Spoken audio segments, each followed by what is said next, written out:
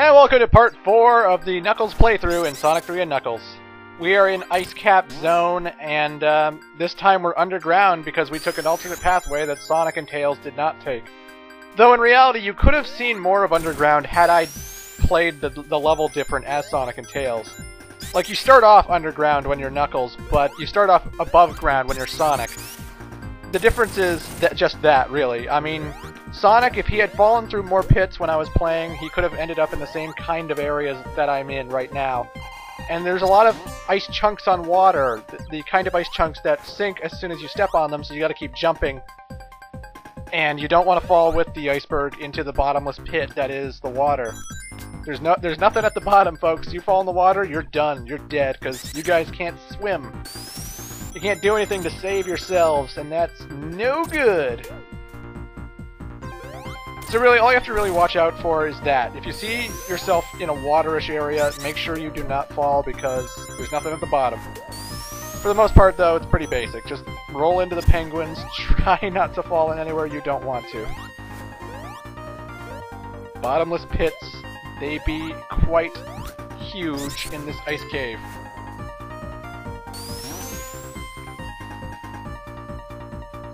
As always, the Eggman blocks will hurt you if you try and open them, so watch the fuck out for those.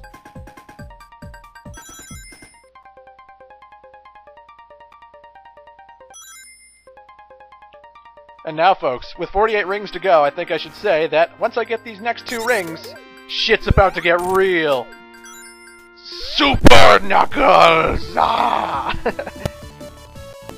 Okay, it's not as cool as Super Sonic, obviously. Knuckles gets a flashy animation, you know? He gets slightly more pink, and he gets flashy, you know? It's not as cool as turning gold and having a cool look. I like when he turns into Super Knuckles, he has this big roar monster face for a quick second. So you're invincible, you can climb walls incredibly fast, and unfortunately that's about it. You can't jump higher, you can't, and you're not that much faster. You get a good You get a good burst of speed, but I don't think you're that much faster, honestly. Super Knuckles is great for invincibility and for climbing walls fast, but he's not the amazing, oh my god, supersonic breaking thing that Super Sonic is. Still good, though. This boss fight, pretty much the exact same thing as it was with Eggman. The only difference is he keeps dipping the tower up and down, and if you're standing on it and the tower lifts up, you'll run into Egg Robo and get hurt, and yeah. Since I've already fought him, I figured it'd be Super Knuckles for the boss fight. I don't really care. But I'll eat my words for that later, because the next mini-boss we fight, I wanted to show off. So folks, now we begin Launch Base, the final level of Sonic 3. But you'll notice something different in the background. Where's the Death Egg? Where's the Death Egg? The Death Egg is gone. The Death Egg is destroyed. The Death Egg was destroyed by Sonic and Tails back in their playthrough, so we don't see it anymore. I like that attention to detail. They really are implying that this is after Sonic's story, you know? I doubt it's before, because the ending would certainly imply that it's not.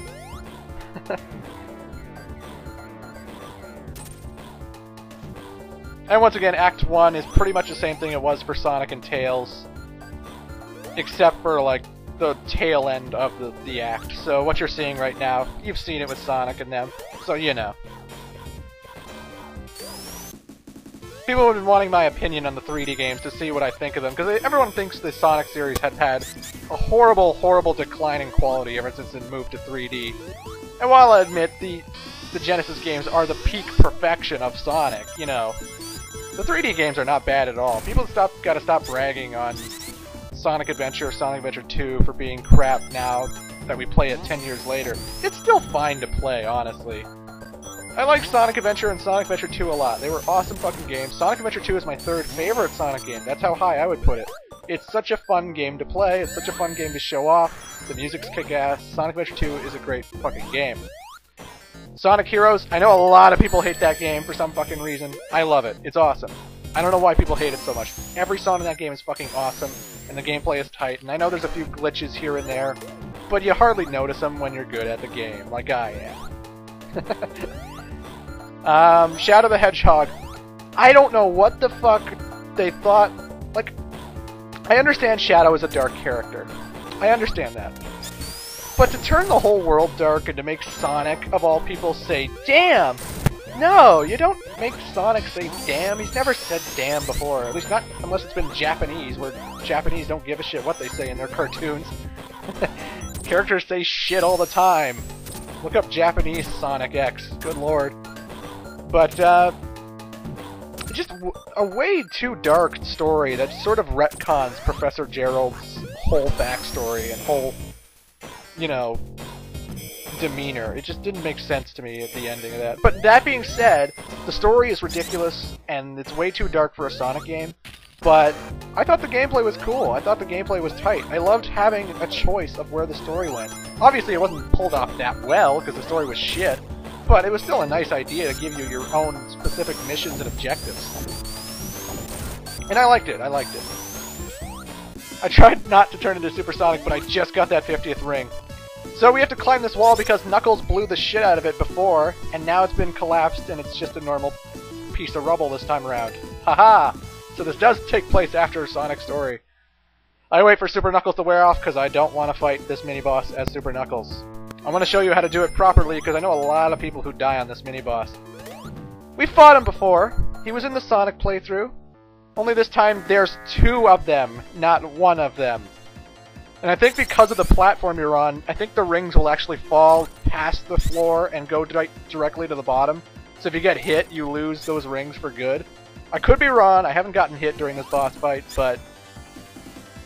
Anyway, this is all you really do. You spin dash from one side of the room to the other. When they stop spinning, hit one of them, do the same, rinse and repeat.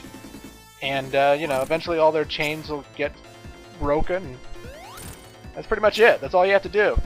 I know a lot of people got stuck on that because you hit one, the other guy is not hit, and he's still swinging his chain, and he still hits you, you know? And that can get a little bit stumping, but it's not that bad, honestly, if you know what to do. Booyah! They should have sent 3 at me, I'd kill them too! So now, because we went through the bombed-out building that Knuckles blew the shit out of, we now have Act 2 of Launch Base taking place underground. What is it with Knuckles and being underground, exactly? But I digress. And now we just see lots of brick in the background instead of, like, the sky and everything else, which I think is cool. It's unique. I honestly don't play the Knuckles playthrough that much when I play Sonic 3 and Knuckles. I always play as Sonic because he's the guy to play, but you know, every time I play as Knuckles, I'm always in for a treat, because I don't play it that much, and every time I see the new backgrounds and the new platforms and stuff, it's always fun for me, you know? Obviously the water here is not caused by the ocean, as it's still pouring all over the place. So that's interesting to note of.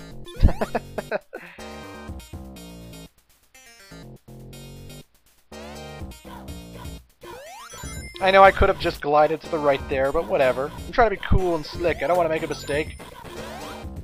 And making mistakes is easy. Especially in this game. Alright, they give you a water shield because it allows you to breathe underwater, and you want to preserve that as much as you can and not hit into enemies like I do because, well, now the water is rising. And with the water rising, I fucked up, you have very limited time to get up to where there is air, because there's no bubbles here at all, and if you don't reach air quick enough, you're going to drown and you're going to die. So try not to waste that air bubble like I did. And be quick about it. But booyah, now we're back in Sonic's playthrough. Well, you'd think we're back in Sonic's playthrough, actually. But, oh, detour! Sonic had to take the upper pathway because he couldn't spin dash into the wall that Knuckles broke.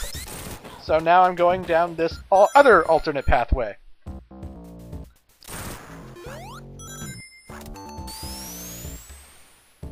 Woo! Anyway, folks, we're going to be taking on the boss of this level in Part 5. And, yeah. I hit myself intentionally so I wouldn't be Super Knuckles.